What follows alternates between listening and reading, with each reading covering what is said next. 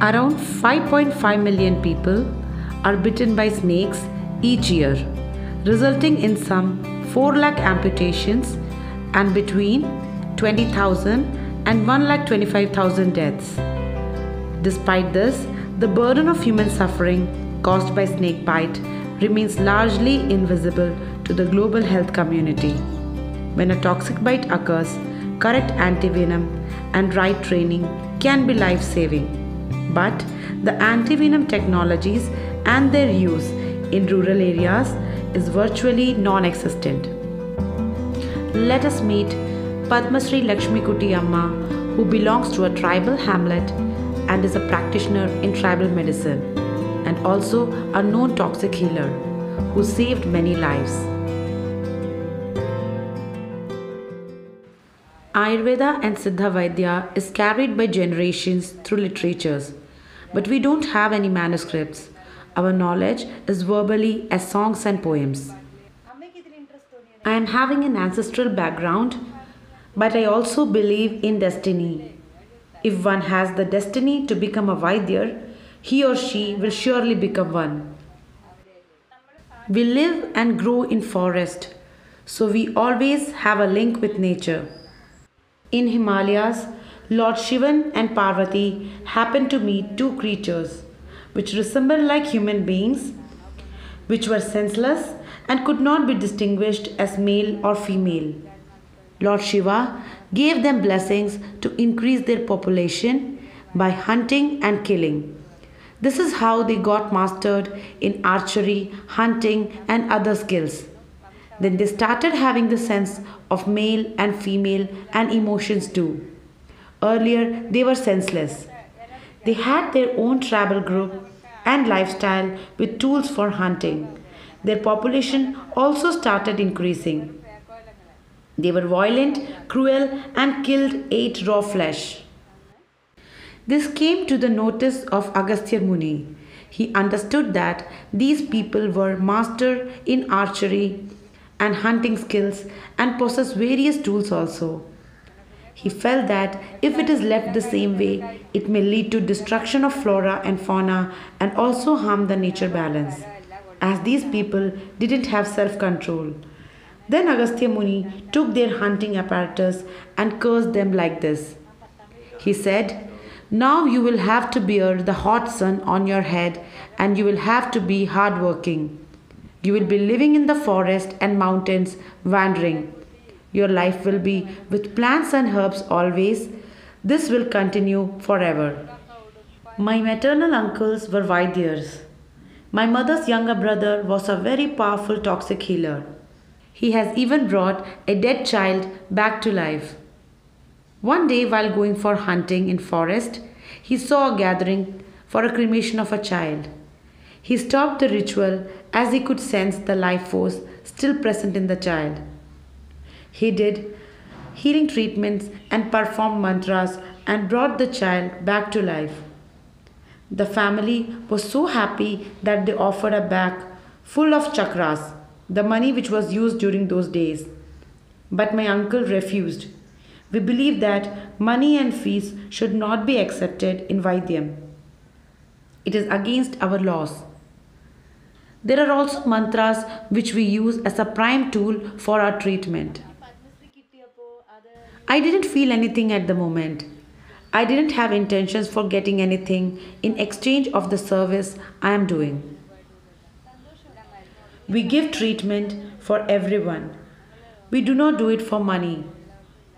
People may or may not have money to give, but we don't think of all these while treating the sick. All Indian system should be practiced with discipline. We have to get sync with the nature first. We should be clean externally and internally even while plucking herbs. There are certain things we should take care while snake bites. Here in the forest and mountain, residents know about it.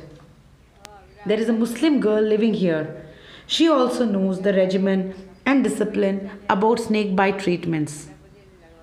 17 days back, one woman gave me a call at the door. At that time, I was moving around the house, doing nothing. Nothing was going right that day. I was a little restless. Just then I heard a call. When I came out, she was holding a sealed cover and wanted to hand over it to me. I thought it must be the workers who offer me natural vegetables from their farm.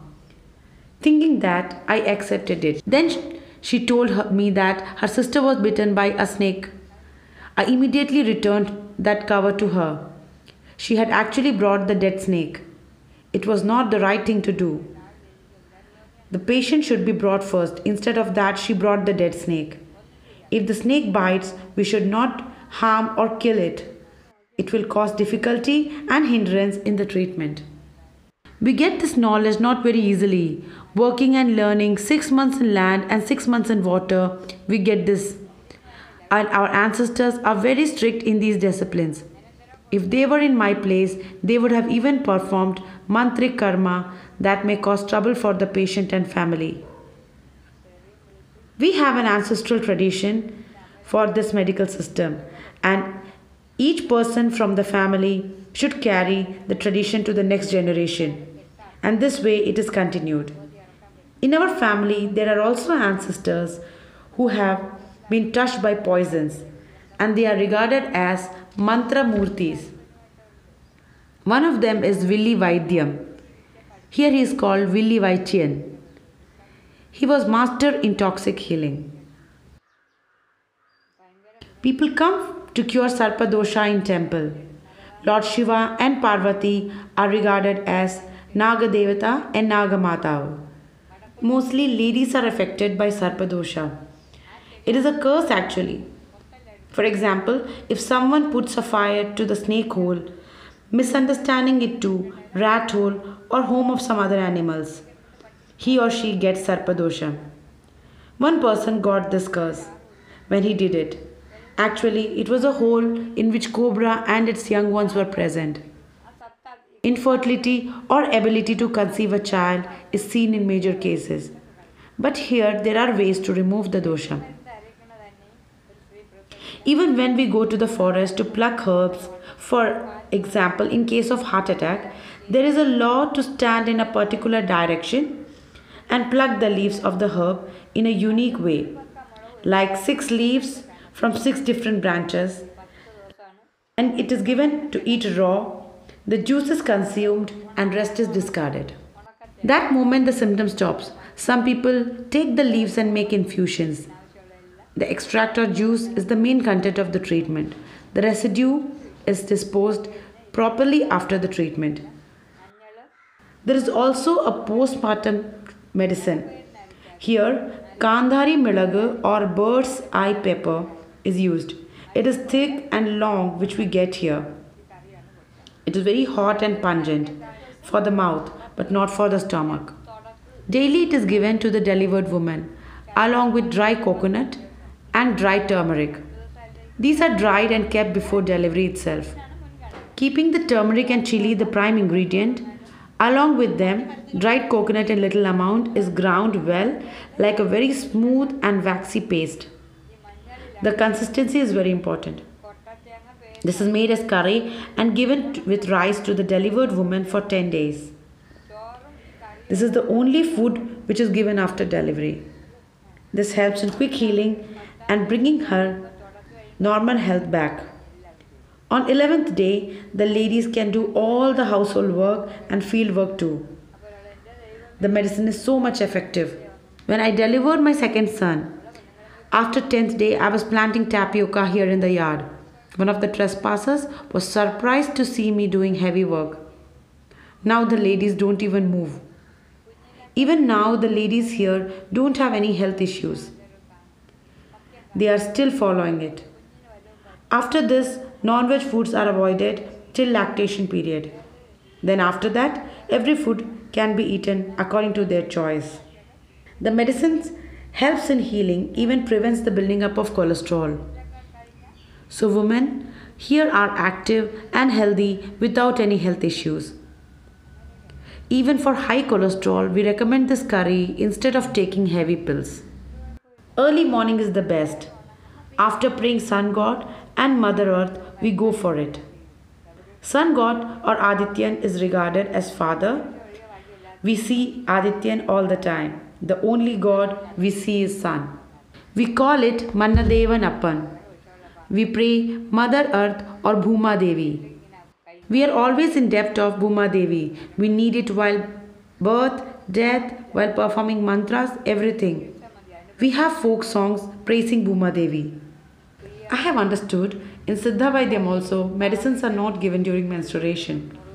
In Ayurveda hospital also medicines are not given. If menses happens between the medication, the medicines are restarted after it stops once again, just like a beginning. Medicines are not given for 7 days.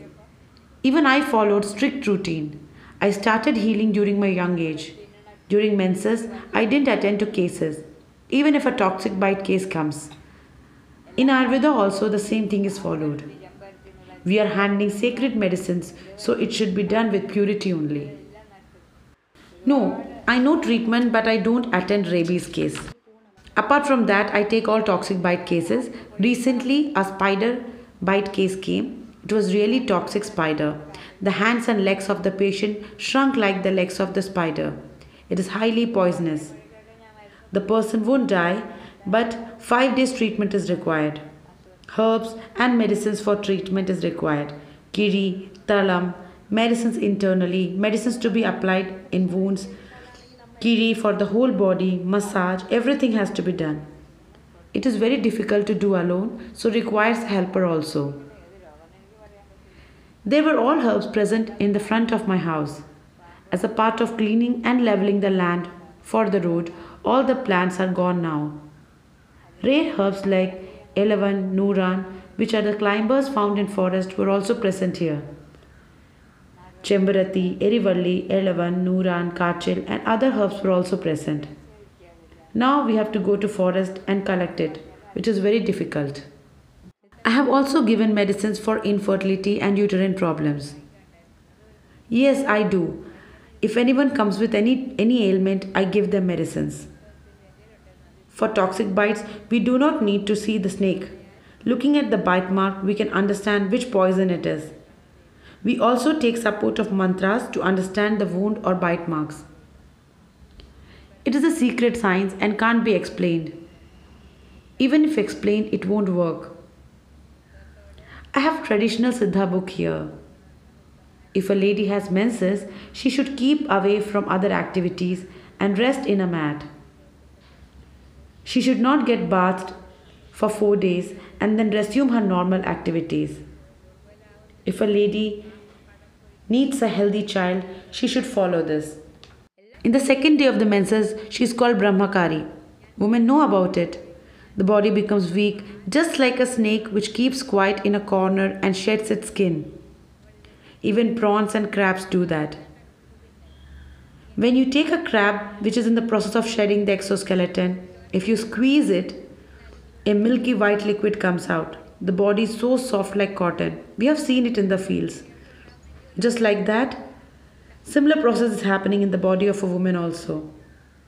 So the snake sits in corner for 7 days to shed its skin without any movement. One day I saw a snake in this state.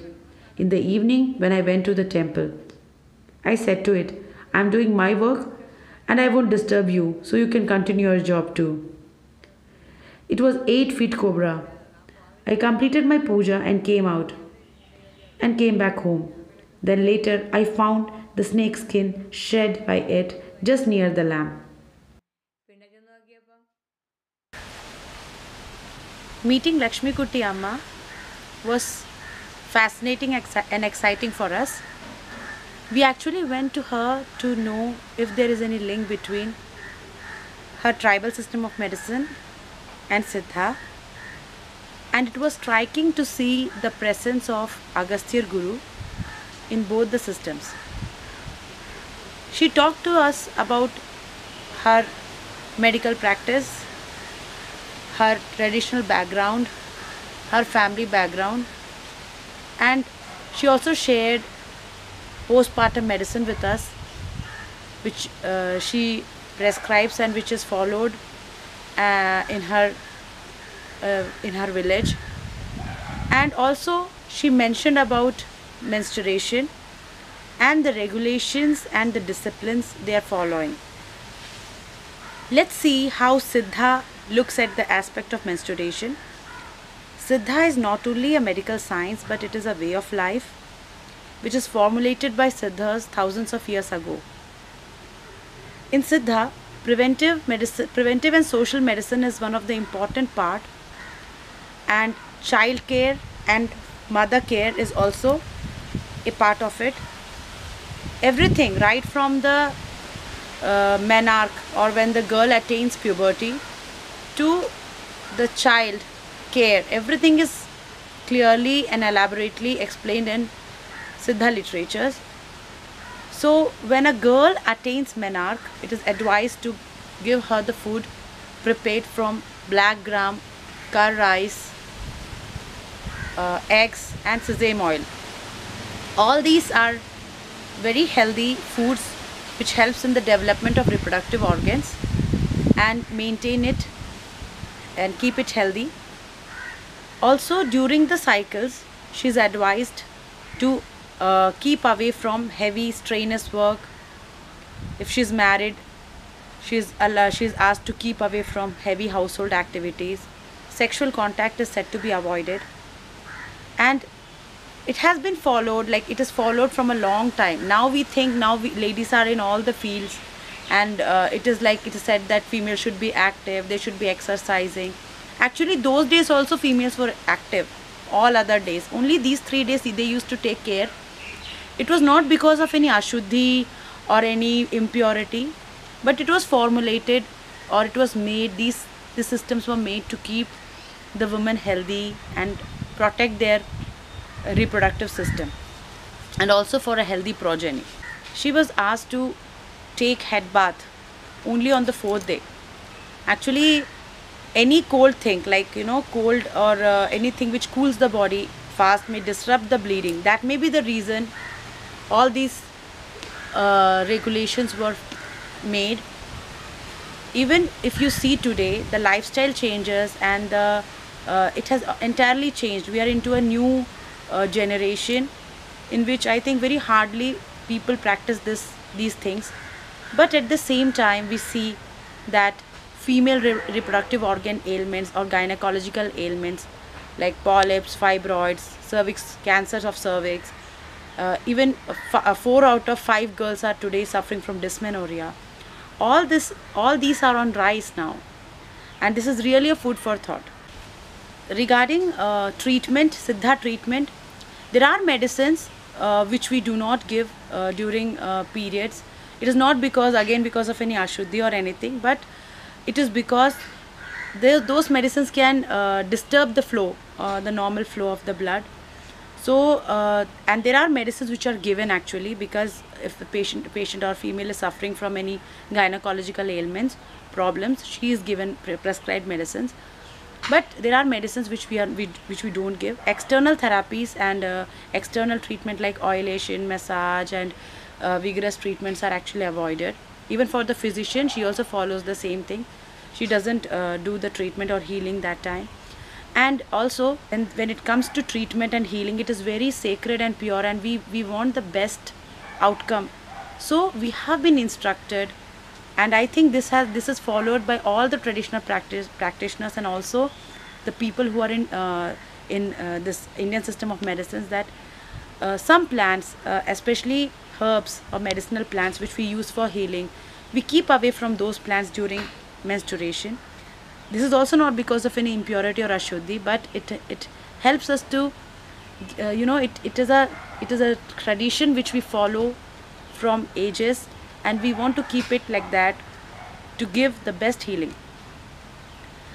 This may be the reason why Lakshmikutty Amma stresses, or she sticks to her strict regimen, because she's not just a healer, but she's a lifesaver, and she believes that believing her traditions and her disciplines and the rules and regulations has helped her to give the best healing, and is the key to the success in treatment in her career. We totally respect her views. If you go and see her village, you see that La- People, ladies living, without any ailments. They don't have any health problems. They are living without disease free. And you can see even 100 years, 105 years old ladies there, healthy and hale even now. So ultimately the outcome which they want, like healthy and fit, that is there. So everybody wants to be healthy and fit. And I don't think that following a regulation and sticking to it doesn't link to any superstition or taboo. It is their way of life. As Buddha said, you are free to choose the path you wish. So everybody is free to think in their way. And I think what she said is a part of our life. We are blessed to meet her and thankful to God to give us an opportunity to know her.